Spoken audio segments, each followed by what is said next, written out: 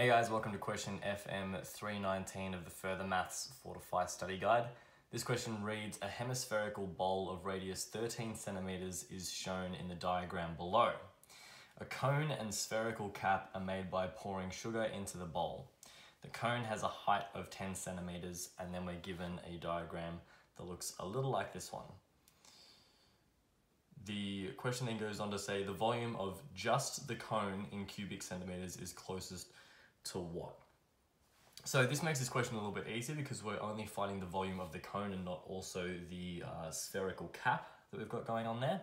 So we're going to start by looking at the equation for the volume of a cone. So in order to find the volume of a cone, we're going to have to take a third by pi r squared times the height of the cone. So we know that the height of this cone is going to be 10 centimeters. However, the radius ends up being a little more tricky than you might think to begin with.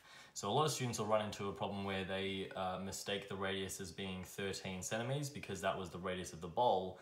But if you think about down here where the bottom of this cone is, the radius of this smaller circle is actually going to be much smaller than 13 centimeters. So we need to be able to figure out what that radius is going to be. So imagine that we were to slice into this cone and look at it sort of through a slice. So we would have the tip of the cone here and the slope of the cone there. And then from the tip of the cone straight down to the center of the circle that will make up the bottom of the cone, and then straight from that center point to the outside. So that would mean that our new radius is down here. Now the height from the tip of the cone to the center of the circle that will make up the bottom of our cone, we know is going to be 10 centimeters, as we're told here. However, the hypotenuse of this right angle triangle is going to be a little bit harder to figure out. Now, we know that the radius of this bowl is 13 centimeters, which means that any line that goes from the center to the outside of this bowl or touching the bowl is also going to be 13 centimeters long. So for that reason, the point from the center of this bowl, the tip of this cone to the bowl is also going to be 13 centimeters long here. So dropping in a little bit of a revised Pythagoras theorem equation, we've got a side length that isn't the hypotenuse is going to be equal to the square root of c squared minus b squared. So a equals root of c squared minus b squared. Substituting our variables in, we've got r is equal to the square root of 13 squared minus 10 squared. Whacking that into your calculator, you should get an answer there of root 69.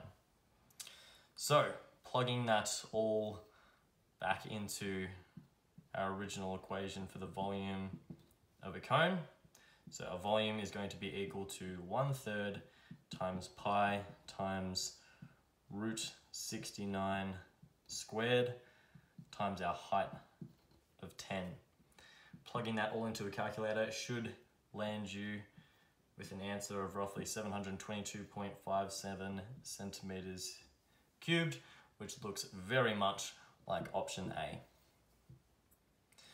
If you guys have any questions about this question for us, please leave us a comment in the comment section below, and we will get back to you as soon as we can. Otherwise, I'll see you in the next video.